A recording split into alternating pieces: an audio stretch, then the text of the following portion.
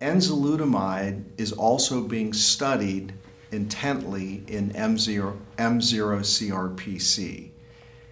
And the trial that is recently completed is called the PROSPER trial. And that's a large phase 3 randomized trial looking at men with this non-metastatic castrate-resistant prostate cancer, randomizing those men 2-to-1 to the oral anti-androgen enzalutamide versus placebo.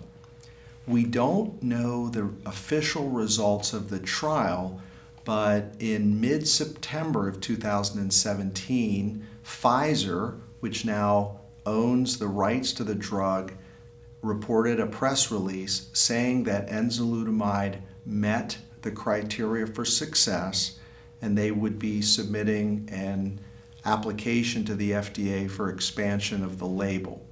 Remember, enzalutamide has been FDA approved for a number of years to treat metastatic castrate-resistant prostate cancer, but the label current label does not include M0 CRPC.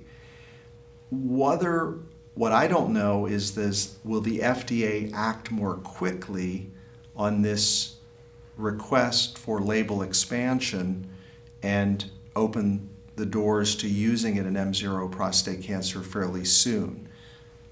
Again, as of late 2017, as we're talking now, enzalutamide is not yet FDA approved for M0 CRPC. Enzalutamide is a FDA-approved orally available therapy that has been approved in 2 contexts in metastatic castration-resistant prostate cancer.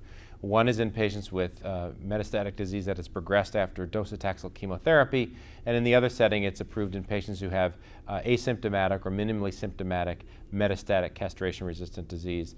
In studies in both of those contexts, enzalutamide demonstrated a significant improvement in progression-free survival compared to a placebo. It also demonstrated a significant improvement compared to placebo in overall survival. It's a well-tolerated, orally available therapy. Many patients are able to take it without significant problems for months or even years. As we've been able to give more and more of it, there have been a few toxicities that have emerged that are of concern. One is some cognitive changes that can occur in patients. Fatigue and even falls have been reported related to this drug. So that is something that's being explored, probably affecting a subset of the patients. My own personal feeling is that this might be more of an effect on elderly patients as opposed to younger patients.